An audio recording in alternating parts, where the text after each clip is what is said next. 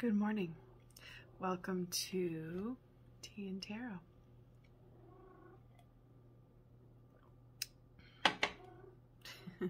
This is our loving cat edition. All right, so let's see what the cards have to say.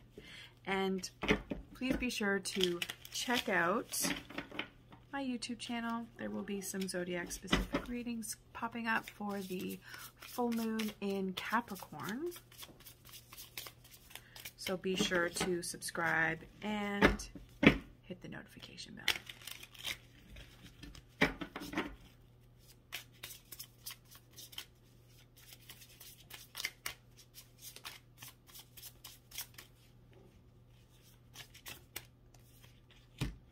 Ooh, okay, so we have the Queen of Wands with the Two of Swords. So, getting ready to take action no matter what comes our way. Why not? Let's be ready. Let's be ready for the great unknown. Let's be ready for for whatever makes us fall. Because we will be landing on 2 feet. Or 4. So very Fool type of energy. And the Queen of Wands, I mean, this could be a person in your life. I feel like this is more you learning how to nurture your mind or helping to nurture the minds of others. That could be through leading by example or just being the kind of like the fire underneath a person's butt. If that makes sense. Maybe you're a fire sign, but this is confidence as well. Confidence is key. So I think I said the Queen of Swords, but it's actually the Queen of Wands.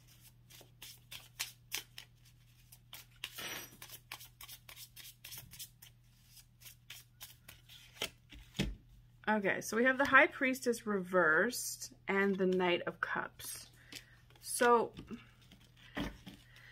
honoring the sacred feminine is kind of like, or lack of honoring of the sacred feminine is sort of overlooking the situation. Like you need to maybe revisit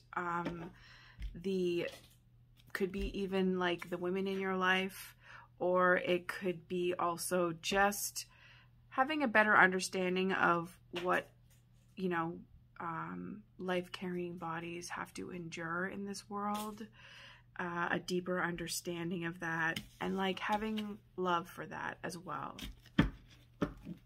So commitment is not really the Knight of Cups game, but that doesn't mean that there aren't any committed Knights of Cups. Usually they're just like all about sharing the love.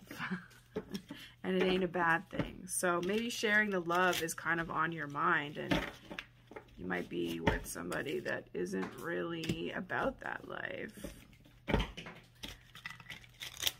I feel like that might be a very specific message for somebody, but I don't know. It could also just be a general thing that a lot of people experience. So let's see what's happening next here. Okay, so you've put a lot of energy into your projects, into how you like to express yourself creatively.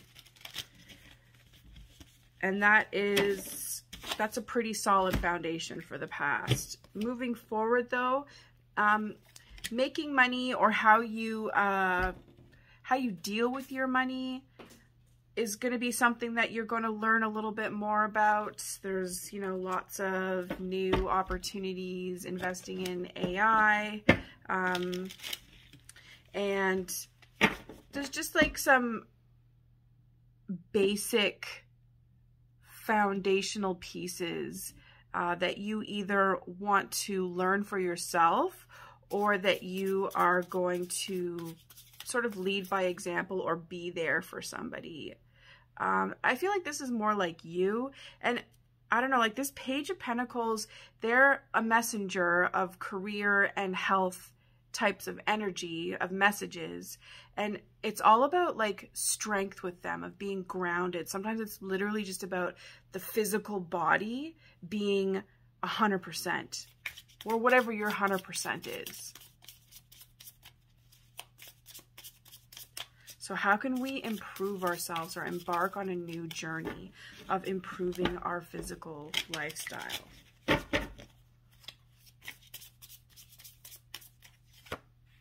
And we have the Two of Pentacles. So definitely attitude about the physical, attitude about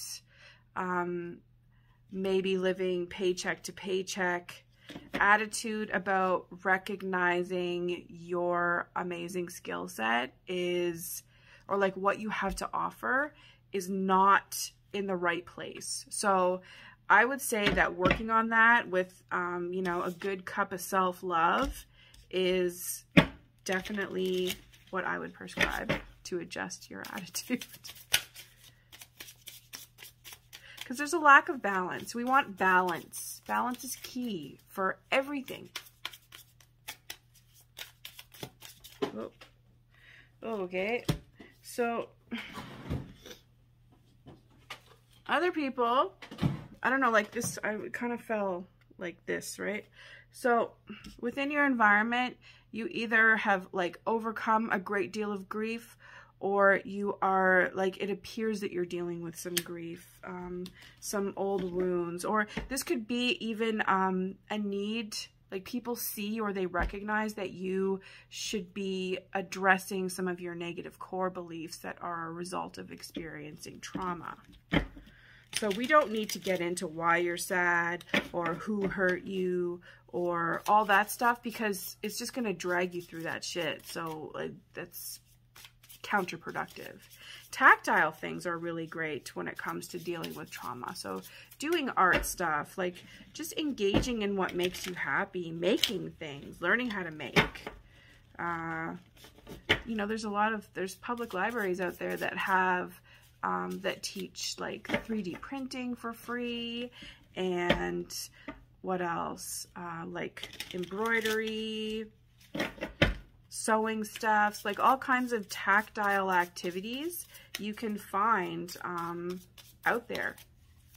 Art classes, or like even just have like a date night, a me party with, you know, you can sign up for one of those things, like I think on Airbnb events where you paint and drink wine and shit. I'm sure there's something that's relevant to whatever it is you like. So we got the Ace of Swords. Again, you want to, like, you really hope to keep this desire, this new desire to learn and grow and sharpen your mind, like at an all-time high. You want to keep that energy going and moving for you because you like it.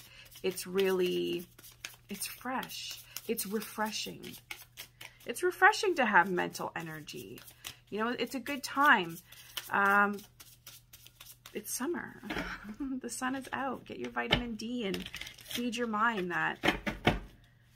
that human version of, what is it, chlorophyll? Eat some veggies. Omegas are good for the brain. Brain food.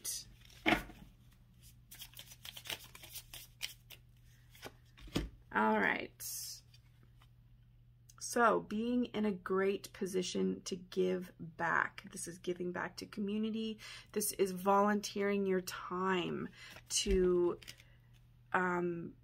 help the needs of others. This is even just wanting to learn how to navigate your way through philanthropy.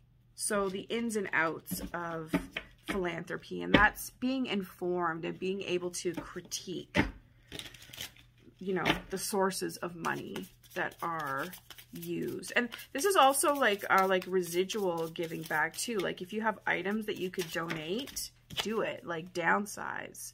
And again, your mind, like education is where it's at, and it's really going to give you that sense of satisfaction emotionally that you are craving at this time.